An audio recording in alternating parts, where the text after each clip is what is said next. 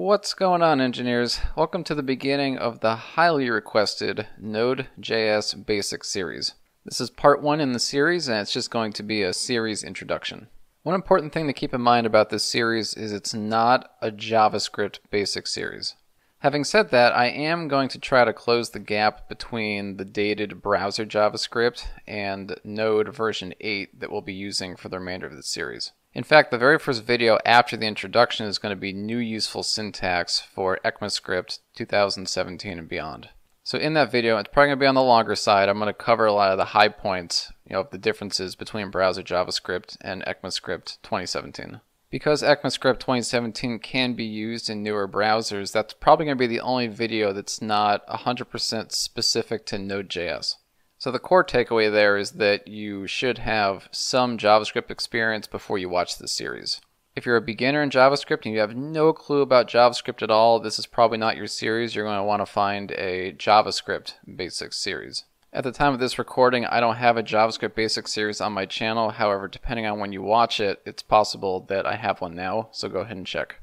So first, what is Node.js for people who are JavaScript programmers but have no clue what Node.js is? Basically, Node.js is JavaScript from the browser minus all the document object model APIs, but add a bunch of other APIs for doing things like file I/O and network and a bunch of stuff that you can't do in the browser. And then add way better syntax and features because it's easier to upgrade Node.js than it is JavaScript in the browser.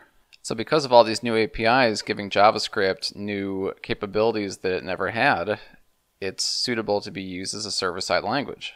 Node.js really just unlocks the full potential of JavaScript.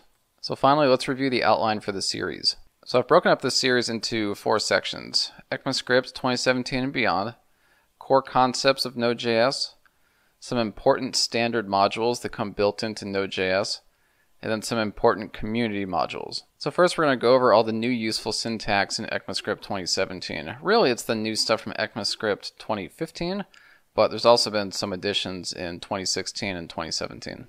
These are things like block scoping, expression bodies, the spread operator, maps, classes, generators, stuff that's all new from browser JavaScript.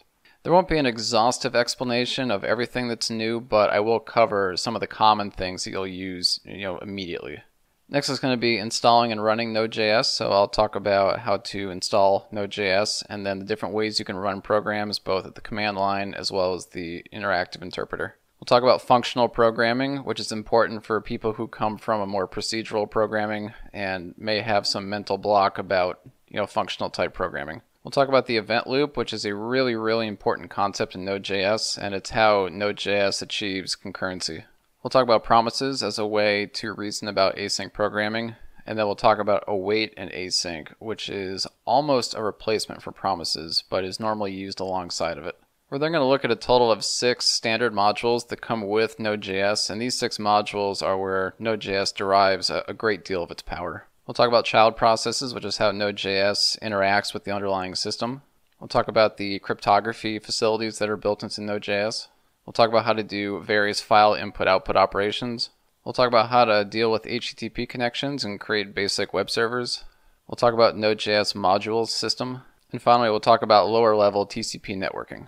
We're also going to cover 5 important community modules, or 5 that I think are important. And the difference between community modules and standard modules is that when you download Node.js, you get all the standard modules right off the bat.